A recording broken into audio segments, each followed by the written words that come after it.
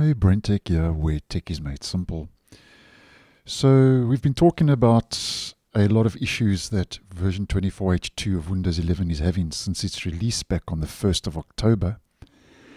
And I posted yesterday giving you 3 more reasons to hold off on Windows 11 24H2 for now. And that video will be linked down below and in the end screen because Microsoft had confirmed 3 more official known issues.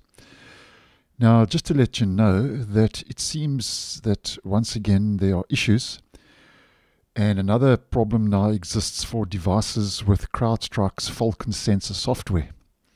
Now, if that sounds familiar, that's the one that caused global blue screens of death earlier this year, which took down millions of PCs, mainly in corporations and enterprises like airports and schools and hospitals and so on. So just to let you know what's going on with this in case you would be interested or in case you are affected.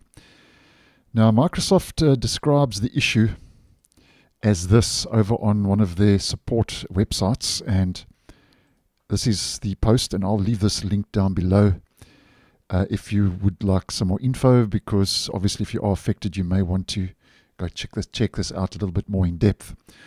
So Microsoft says that after installing Windows 11 version 24H2, first and third-party apps might stop responding when anti-malware security solutions enable certain features.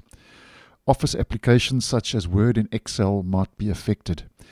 They mention that affected devices have CrowdStrike's Falcon sensor software and the enhanced exploitation visibility prevention policy setting enabled in the prevention policy applied to the host.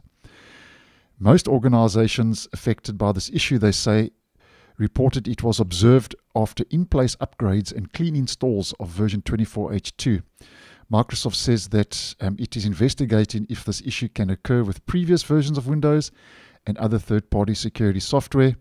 They also mention this issue affects only organizations and managed IT environments. So the good news is, if you are a consumer using home or pro editions of Windows like I am, and like most who view this channel, in personal devices not managed by an IT department, you are unlikely to face this issue. So most viewers of this channel won't be experiencing this issue, but I thought this was interesting that CrowdStrike basically has struck again, and we have issues there with the Falcon sensor software once again. Now, Microsoft says that for the workaround, this issue is mitigated. CrowdStrike temporarily disabled the enhanced exploitation visibility prevention policy setting on hosts running Windows 11 version 24H2, and the next steps are that both Microsoft and CrowdStrike say they are collaborating on a resolution. And obviously when that resolution becomes available, if you are affected, I'll try and post ASAP and let you know. So quite a lot of issues since version 24H2 is rolled out, and the latest now, as mentioned, is the CrowdStrike Falcon sensor software once again is playing up.